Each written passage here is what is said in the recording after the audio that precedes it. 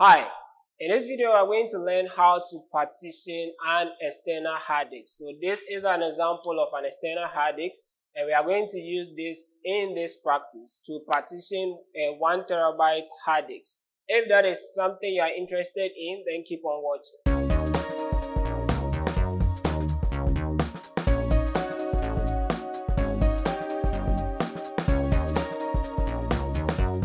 Hi, I'm Dr. Honya Obed, and you're welcome to the Digital School Academy channel. On this channel, we put out a lot of videos relating to tech, software, mobile apps, and various digital skills. So if that sounds like something you are interested in, then go ahead and subscribe to the channel for more videos like this. Also, hit the bell icon so that anytime we release a new video, you'll be duly informed. Let's get into the computer and let me show you exactly how to partition your external hard disk. So the first thing you want to do in order to partition your hard disk, obviously, is to connect the hard disk to the computer. So let's connect the hard disk to the computer. Then after connecting the hard disk to the computer, you would have to locate the hard disk on the computer to make sure that it's really there. So let's go to my PC.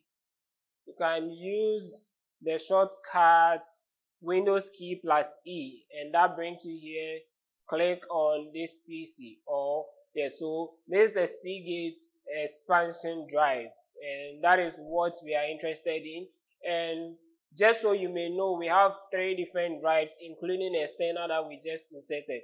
So now the process to partition this, to partition it, you are going to use what we call disk management on your Windows 10 machine or any other Windows version that you are using. Disk management. So press the Windows key, then search for disk management. So when you start searching for disk management, look out for create and format hard disk partitions. Let me mention that this is a brand new hard disk. Okay, so we can go ahead and do just that. And even if it is not a new one, you can still partition it without formatting it using this process. So this process is not going to end up formatting the contents that you have on it. If you already have content on it, it's going to be put onto one particular partition. Then you are going to work on the others. In fact, you are only going to be allowed to partition or use the unused space in creating your partition. So we don't need to worry about that. Go ahead and click on this create and format hard disk. When we click on that, we are going to get a list of all the hard drives inside the computer right now. So as you can see, we have disk 0, which is 931. That's approximately 1 terabyte as well. Then disk 1, which is around 120 megabyte. Then we also have disk 2, which is 1 terabyte. So before you proceed, you want to make sure that you know exactly which is which. So the first one is 1 terabyte as well as the last one. That is disk 0 and disk 2 are all 1 terabyte. So which one in particular am I looking for? That is why I made us open our disk first on my computer to see exactly what was there. So disk drive E. E is what we are looking for. Drive C and drive D is not what you are looking for. So make sure you identify those two. Then when you come here, we don't want drive D, we don't want drive C, we want drive E. So that means that over here it is called disk 2. So once you identify this, go ahead, right click on this one. So the Seagate expansion drive is what we are using. Right click on it. Then when you right click on it, you find shrink volume. Okay, so that is the command that we're going to use, shrink volume. Click on that and let's wait for it. Good. So as we want to shrink the volume, it's asking, these are information that we've been presented with. The total size before we shrink it is around 953,867. That's what we have here. Then the size of available shrink space in megabytes. So the available space that we can shrink is the 950,745. So enter the amount of space you want to shrink by. So this is the size that you want to create. So now we are creating, or we are dividing the hard disk into 2 different volumes. If you want more, you can as well do that. We are going to, in this lesson, do just 2. So let's use, we are going to divide it into 450 and the rest. So 450,000. The moment I enter 450,000, that's the amount of space to shrink. Then the total size that will be left after shrink is this, 500 and something. So I can go ahead and say shrink that for me. Good.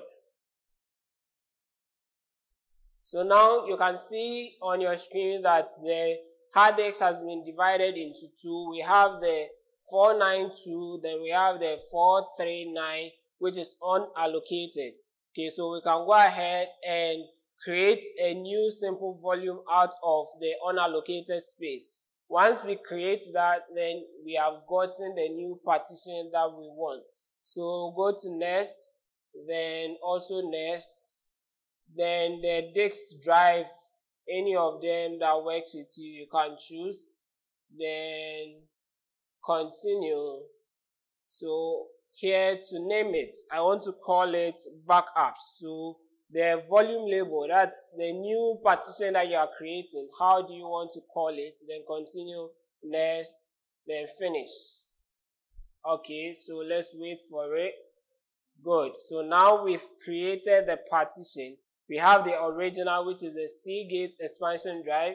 Then we have what we just created as backups. So if you can see on my screen now we have 4 different drives instead of the original 3, meaning I've been able to partition the external hard disk to have 2. The first one is about 492 gig and the second one is about 439 gig, and that is exactly how to partition the disk. So let me take it out and insert it back in for you to see that really that is what we just did. So as you can see, I've taken it out and the 2 extra are gone. If I put it back in there, we have 2 drives more adding up, and that tells us that we have partitioned it.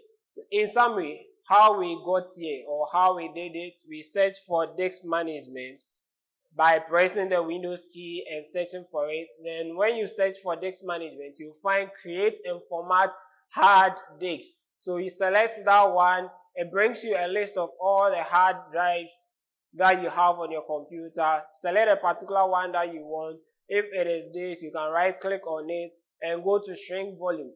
So you can create as many partitions as you want. Even with the hard disk, your internal hard disk, you can do same with it. I hope you've learned something new from this video. If you like the video, give the video a thumbs up, share it with your friends, and also if you have any questions, do comment it down below.